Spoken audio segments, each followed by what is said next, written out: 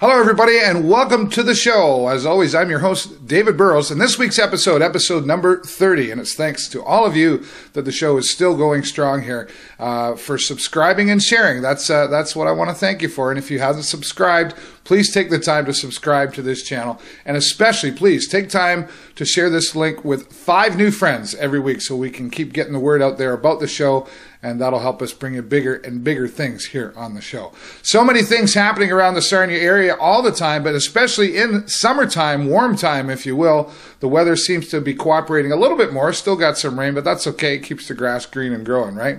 So many things we've got happening this weekend and all through the summer. We're going to do our very best to keep you updated on what's happening. Got a very special show for you, as always. Coming up a little bit later on, a very special interview, an all-female tribute band, a tribute band to Lynyrd Skynyrd. They're called Lynette Skynyrd, and we were able to get a Skype interview with a couple of the members from Lynette Skynyrd all the way from Southern California, and we hooked up with these ladies, and we had a fun interview, and we're going to show you some of their music. That's coming up a little bit later.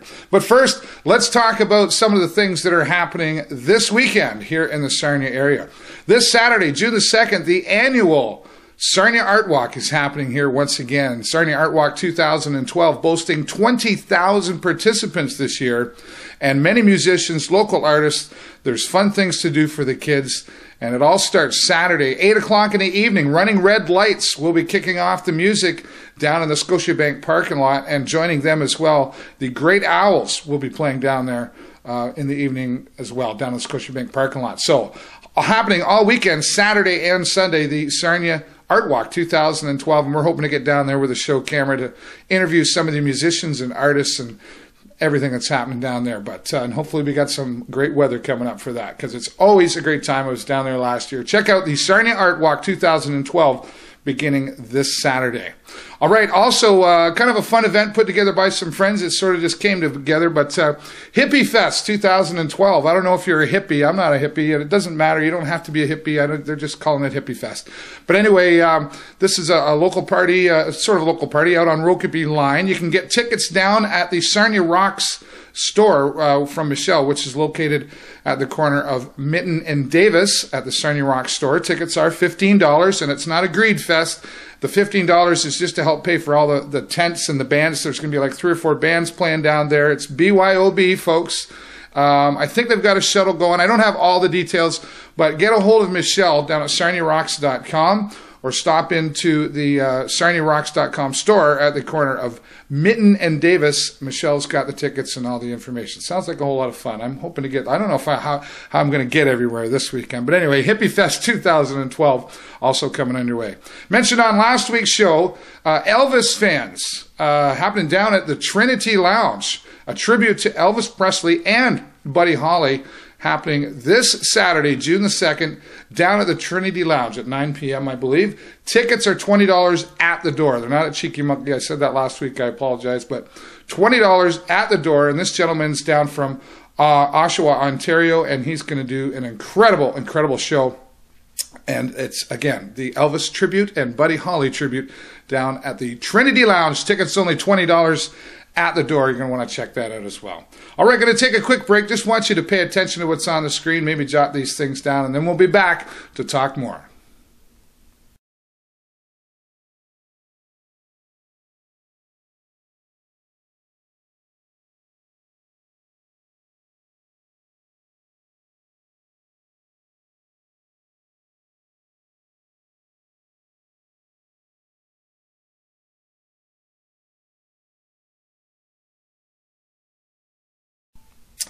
All right, welcome back to the show once again. Just some important information I'd like to keep sharing with you, and I hope you'll take the time to write some of those numbers down and share with your family and friends.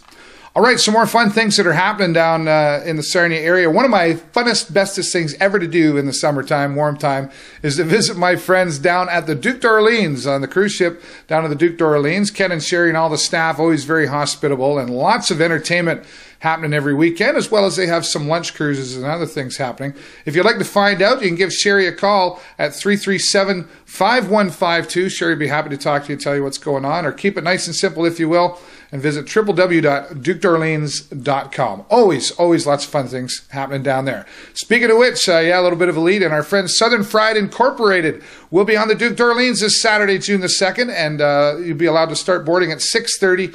The boat leaves the dock at 7 and will return promptly at 10 o'clock. Southern Fryde Inc, Incorporated, if you will. If you remember, we talked to them a couple of months ago down at the Stubborn Mule. Great Southern rock, and they're going to do some originals and some covers, and it's going to have a whole lot of fun. Tickets for this, $20, available down at Cheeky Monkey. Once again, Southern Fryde Incorporated on the Duc D'Orelans this Saturday. All right, coming up, we've got the interview, but first, we're going to take a quick break, and then we'll be back.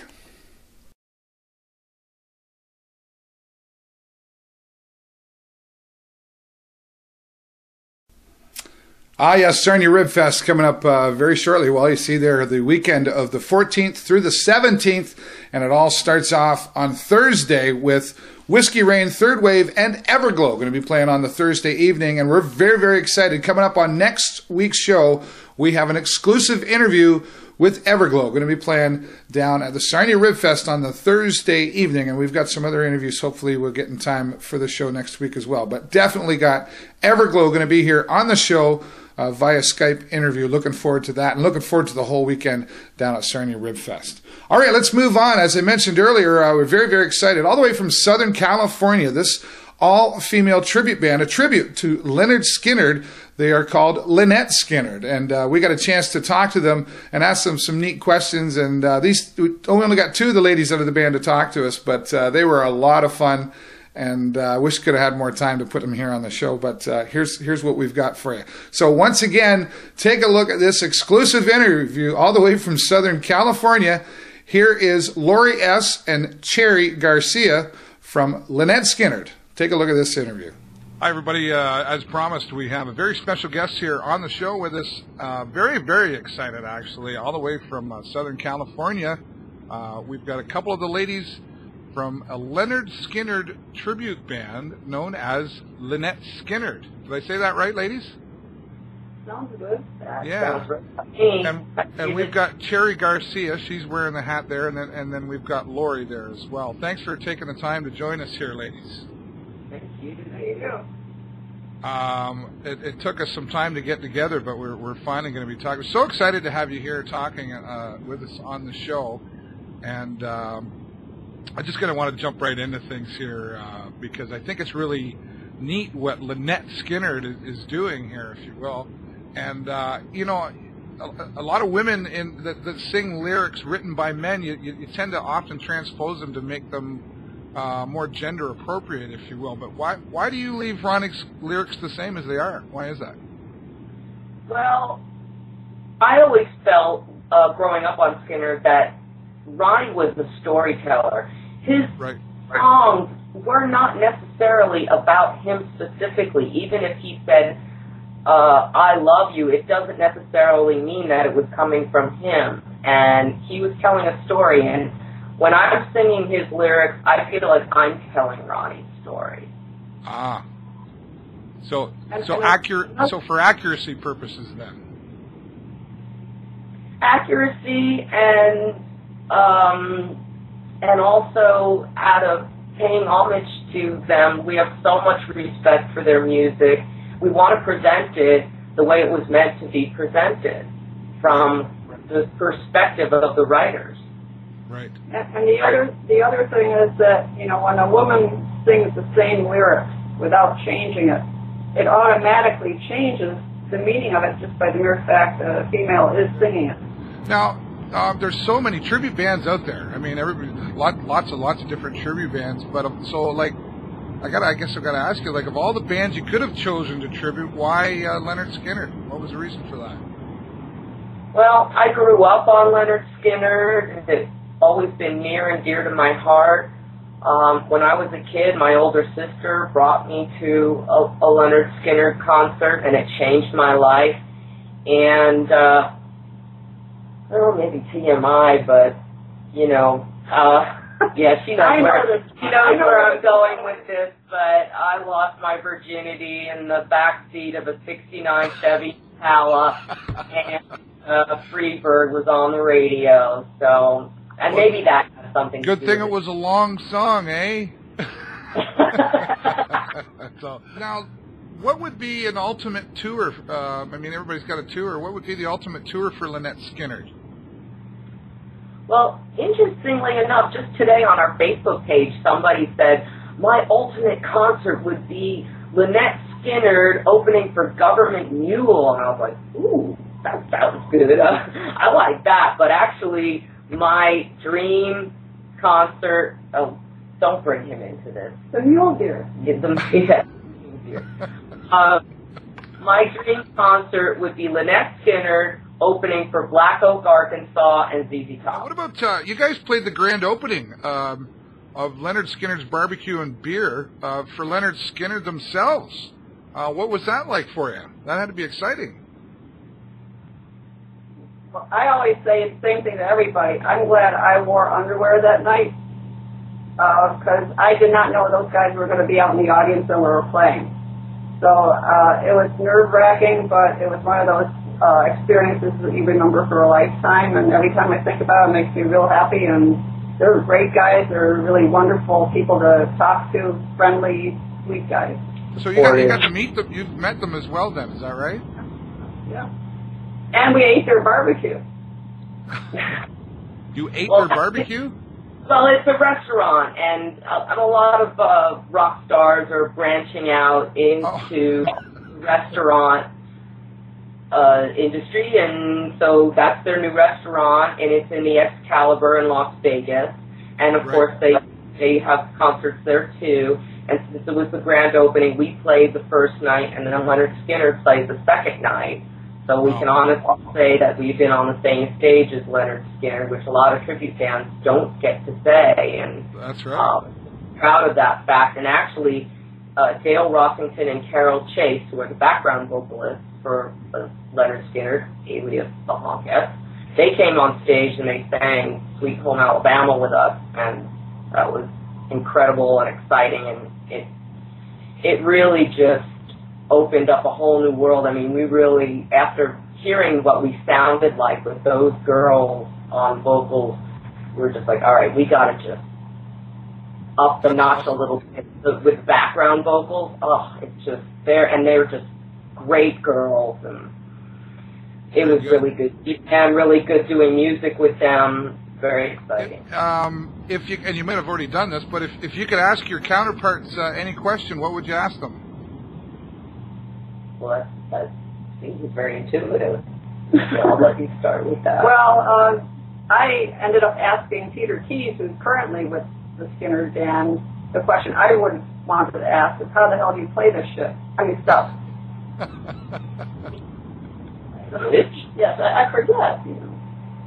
So he said it is hard. It's hard stuff. It's a lot of work. Sure. There was no secret, no shortcut, and Billy Powell was Billy Powell. So, I mean, that's about the only question I had for him. Right. Laurie, what about you? Would you have a question, or have you already asked him one?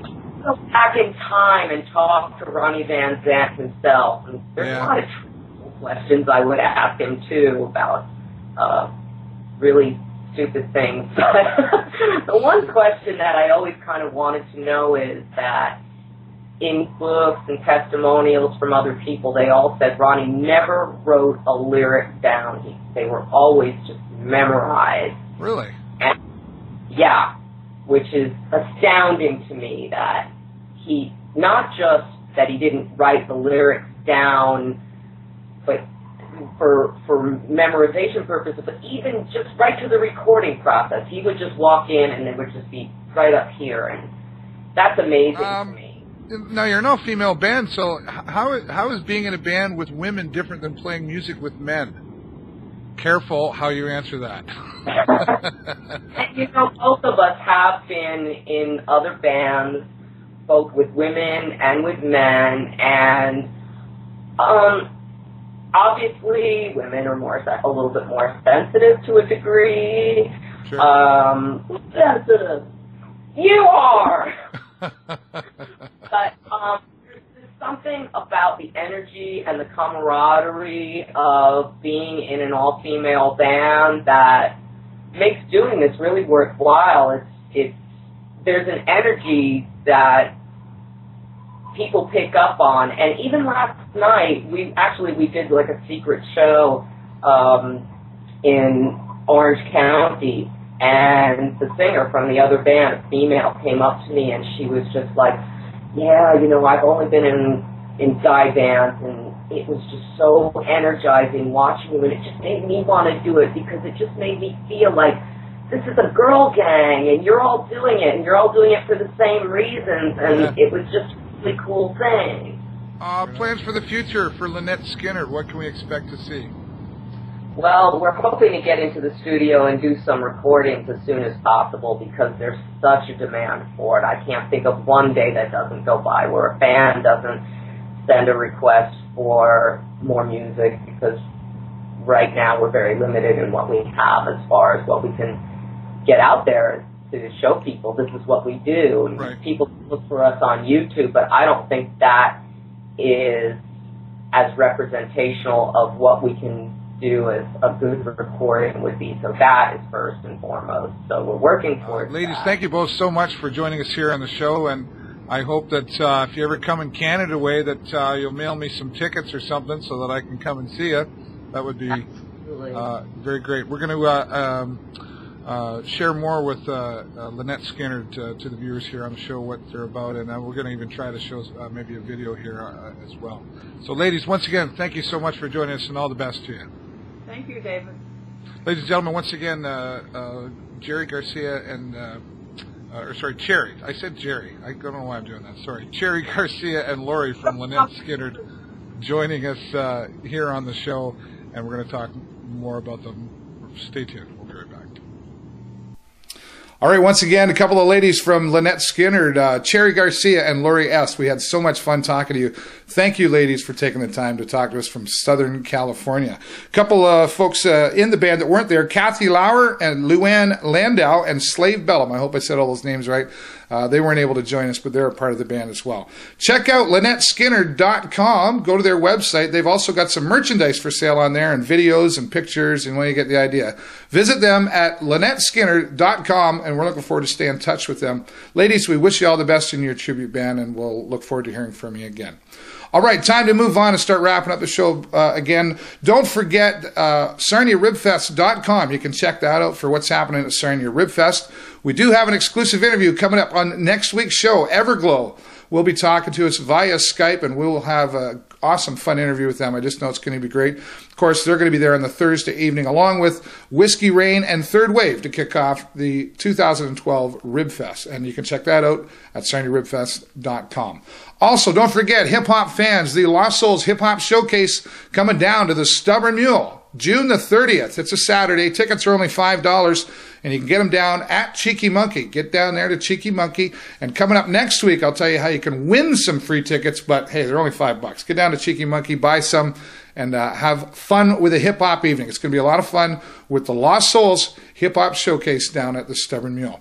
All right, just before I wrap up the show, I just want to mention to you, you may or may not know, say may or may not, there I go again. You may or may not know that I now have a second show added to the Show with David Burrows series, if you will. Every Wednesday, I'm still going to come out with my pre-recorded show talking about local events and local talent that's happening here in town, and we're going to keep that rolling for you. But I also found there to be some, issues, as there's always issues out there, and I wanted to give people a chance to be able to voice themselves.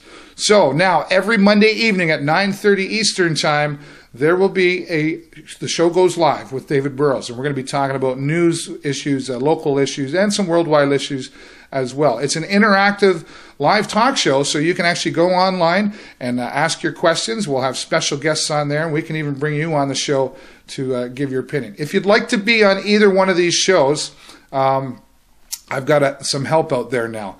My agent and producer for the show is Joe Bird, and you can get a hold of him at Joe Bird, that's JOEBURD, at davidburrows.ws. Send your emails to joebird at davidburrows.ws, and he will make arrangements to get you on either this show or the live show, whichever works best. Okay, so please join the Facebook group, The Show with David Burrows, and stay in touch. And we're looking forward to having some more fun with our new live show and keeping you entertained as to what's happening down here. Don't forget, Michelle down at SarniaRocks.com. And also, for all the news that is the news in Sarnia, please visit LambtonShield.com. Before we go, well, I'm going to say goodbye to you now. I think that's, yeah, we can go throw that away. To wrap up the show, we've got a video from Lynette Skynyrd. They were able to open up the Lynyrd Skynyrd Beer and Barbecue down at the Excalibur in Las Vegas. They got to open up for Lynyrd Skynyrd, to share the stage with them, if you will. And we grabbed one of their YouTube videos. So, thank you so much, everybody. Have a great week and an even better weekend. We'll see you next time right here on the show. Bye for now.